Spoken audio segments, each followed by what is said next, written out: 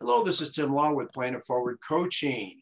Always a big thank you to over 500 people that have signed up for this station on YouTube, Planet Forward Coaching. If you haven't already, please do so. I'd really appreciate it.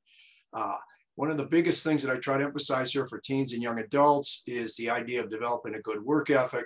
Chase that work ethic with a solid, going the extra mile, some good people skills, always go above and beyond, and you'll be amazed what you can accomplish in this country. I got a young man here who I've been very impressed with, and you talk about a work ethic. He's going to discuss his after graduation here, how he's joining a harvesting crew out here in the Midwest. This young man, he's awesome. Owen Beshore, congratulations on your upcoming graduation from high school, Owen. So go ahead, tell us a little bit about your plans coming up here for the summer.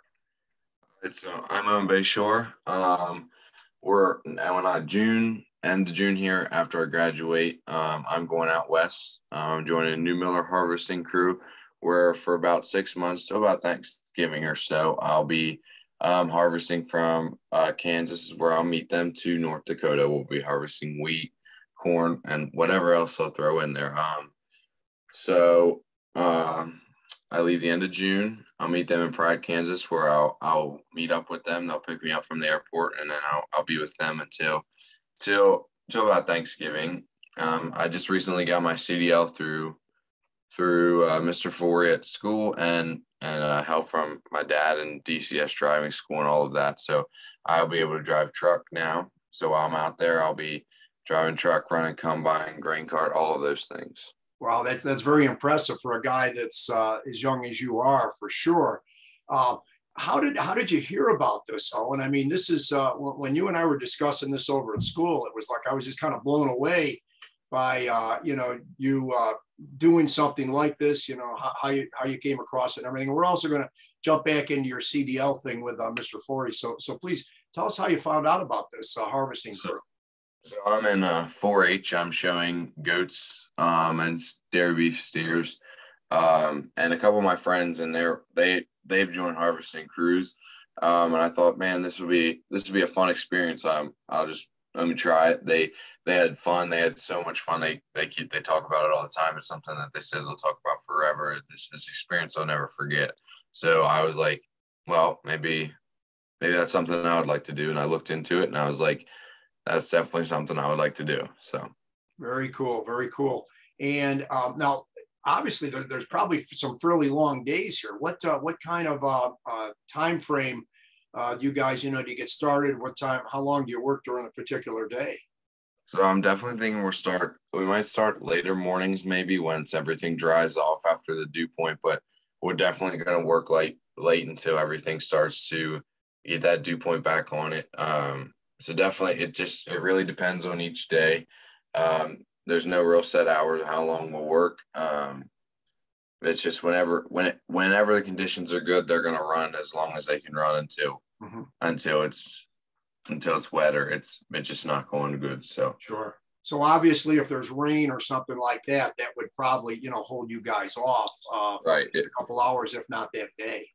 Right. If it's raining, we'll either go visit things. I think while we're out there, that's something that they did when it's raining. They'll just go maybe take a drive around, visit things, or be in the shop doing maintenance or anything on really anything they tell us to do, or they think there's an opportunity we should go see this while we're here close and it's a rainy day. I think that's what we'll do. So sure. And when you're actually out doing this, as far as you talked about your CDL, so now the CDL will not only allow you to drive a truck, but you can actually drive the combines and everything as well.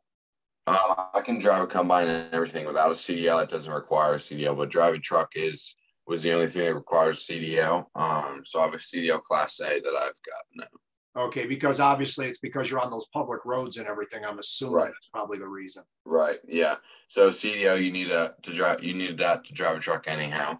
Now there's like a farm exemption thing, but it's a law. It's going to come eventually that everybody's going to need a CDL to drive a truck, regardless if you're farming or not. Now for a car, you won't never need a CDL, but for a truck, 18-wheeler, or a box truck or anything like that, you're going to need a CDL. Yeah. Another question about your CDL. My understanding is that the way the current law is, and I think they're talking about changing it, if you're 18 to 20, you can drive within the state of Pennsylvania. If you hit 21, you go nationwide. What's the rule out there in Kansas? Far as I know, is I can drive in each state. I just can't drive across the line. So that means I can drive from farm to farm once I'm in the state. I just can't take the truck across the state line. So it's a fishy rule, I believe. It just depends on if they know a way around it as I can drive in each state, or if there's a different laws out there. I'm not sure, but I just know that I can drive it in the state from farm to farm. It just depends if I'm allowed to drive it across state lines, but I doubt I will be, because that's a nationwide law, I believe. Sure. But I can definitely drive it from farm to farm, and while I'm out there and while I'm going up through the states, I just can't drive the truck and trailer across state lines. Sure. And my understanding too is that Mr. Forey's CDL class here at Northeastern High School in Manchester, PA, is only one of two driving schools that can get high school kids their CDL. The other one, I believe, is out in California. Am I being fairly accurate on that? That's as far as I know. Those two are the only school taught courses through high school. Now, there's other schools that'll get you rated 18, like DCS driving school. That's where I went, but they're actual driving schools. But as far as I know, these are the only two school taught courses. Mr. Forey's in the one in California. So that's why I was one of the first in the nation to get my CDL through a school taught course. Sure. And how much would you encourage other teens, young adults to get a CDL, Owen? I think that getting a CDL is something that'll never leave you out of a job. There's always a job. There's always a need. I seen the need, and I was like, yeah, I need to drive a truck, but also, like, if you don't have somebody to drive the truck to get your food to the grocery store or wherever, it's not going to happen for you. So I think it's a skill that it's needed, that many people don't have anymore. That if you get your CDL, you're 10 times better, maybe not 10 times better than like somebody going to school for a doctor or something like that, but you have a job making $150,000 a year as soon as you drive a truck, because they need them so bad. They'll pay you big time just because they need you to be there driving that truck. They need you on the road because they need people to get the food to the store, and they don't have enough drivers. So sure. Well, the other thing, and I've said this to many high school students, that I love the idea of the CDL. I like the idea that you can come right out at like 18 and you're making that kind of money, and you're not going into huge debt. The challenge I see with a lot of the colleges is a lot of these kids are going into college, getting a huge debt, coming out with kind of a questionable degree. There's really not a lot of value for it. And versus, you guys that right from the beginning, you can be making, some pretty good money. So it's something that I think every young person that has a desire, that has a work ethic, should absolutely look into. And like you said, if you've got that CDL license, hey, you can go on to school, you can do other things you may want to do. But as long as you're renewing that or whatever, you're putting yourself in a very strong position in the job market. And does that make sense? As long as even if you don't ever use a CDL, as long as you just renew that, and say something happened, your work goes out of business, or you just, like, you can't take your other job, you always have that. Like, that's always something that they'll hire you for, because you have a Class A CDL or you have a Class B CDL. It's something that's needed, that makes you look good. Like, that is something that you put on your resume, and that looks like, man, this person has a skill. This person will be able to be adequate to this company, and not just be able to drive in the lot. They'll be able to take shipments across country or across state or something like that. It's a benefit to a company having a CDL. Sure. Now, back to the harvest for just a little bit. You start out in Kansas, and I think as the way you explained it to me at school is you guys kind of move north as the seasons. Obviously, you get up there to the northern Midwest, it's a different scenario than, let's say, Kansas. So just explain that a little bit. So I'm going to fly out to Kansas. They start in the Panhandle of Texas.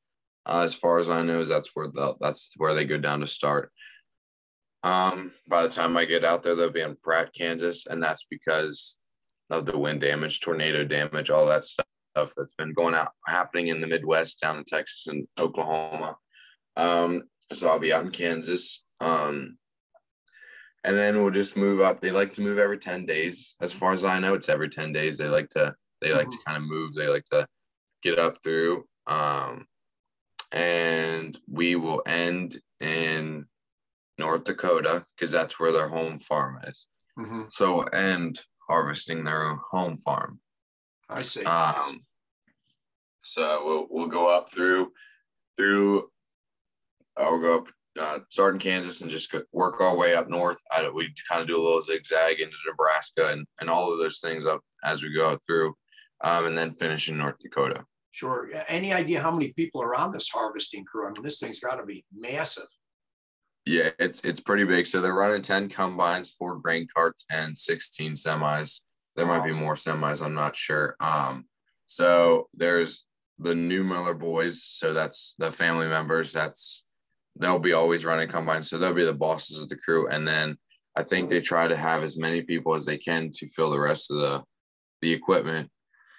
So I'm going to say like 20, 30 people, maybe a little less. I'm not entirely sure. Sure. Well, while I have you on here too, Owen, if there's any of those guys that have a chance, even ahead of time before you get out there, if they have a chance, I'd love to do a 10 or 15 minute interview with some of the higher ups there, and maybe we can attract some more people in their direction.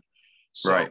Please reach out to them and give them my contact information because, obviously, starting in Kansas, the center part of this country pretty much feeds not only the United States, but feeds the rest of the world. Very, very true, Mm-hmm. So anything we can do from this end to try to, help promote the great work these people are doing, it would be great. Advice you may have for other teens and young adults, Owen? Anything that I have is just work hard, have that drive, and have a goal, set it for yourself and achieve it. Once you achieve that goal, set another goal and achieve that one as well. Sure. And who would you say has been some of your main role models for you as far as your solid work ethic? Definitely my dad and some of my employees, or my employers. They're ones that are kind of driving me, but mainly my dad is probably my work ethic role model. Sure. Fantastic. Well, any last second thoughts, Owen? This has been great. We can conclude it here. If you're good to go, can you hang for a minute when we finish? Yeah, that's I'm all good now. Okay, great. Awesome job, and congrats on setting yourself up in a great way for your life and your future. Really, really proud of you. Thank you.